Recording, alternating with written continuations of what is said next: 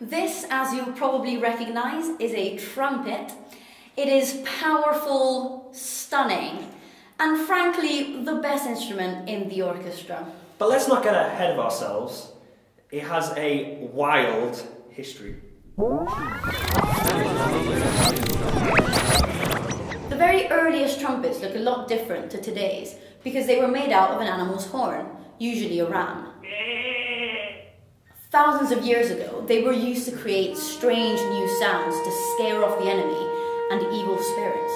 And variations of them are still used today all around the world. Fast forward a bit, and the trumpets as we know it are starting to take shape.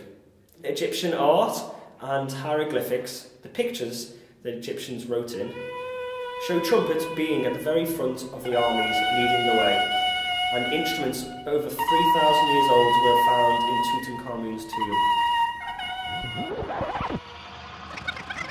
Next came a kind of trumpet called the bugle. It was still used mostly for military, but it was much louder and easier to carry. But the problem with all these old trumpets so far is that they could only play a very small number of notes, controlled by tiny changes in the lips.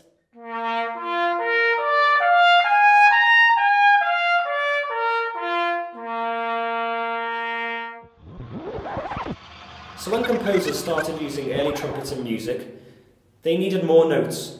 How can we do that? We better call a plumber. To create more notes on the natural trumpet, you have to change the length of the tubing. So, can you play me a tune we might recognise, Erika?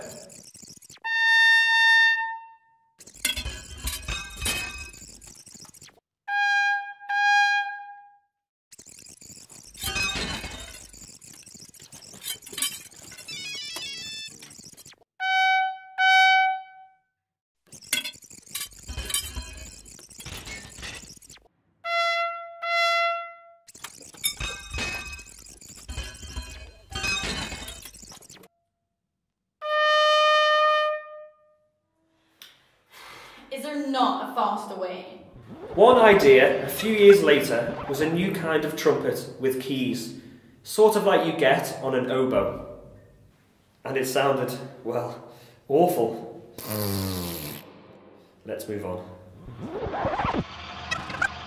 Finally, about 200 years ago, the trumpet that we still play on today was invented.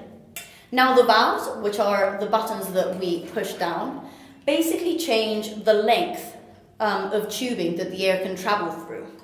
So now all those tubes and extra notes from the natural trumpet we've got at our fingertips.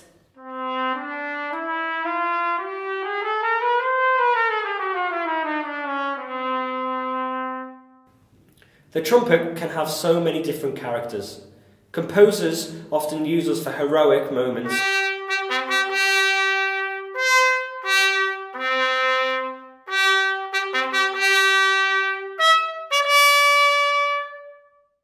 But we can also offer sweet, luscious, stunning melodies to soar across the orchestra.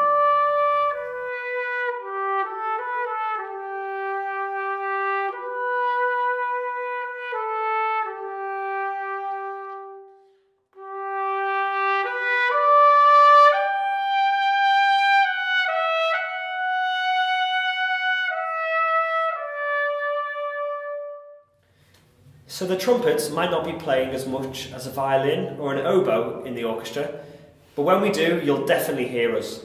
It's a bit like an exclamation mark in a story, or the icing on top of the cake. Or the punchline to a joke, or the diamond in a ring, or the me in an orchestra.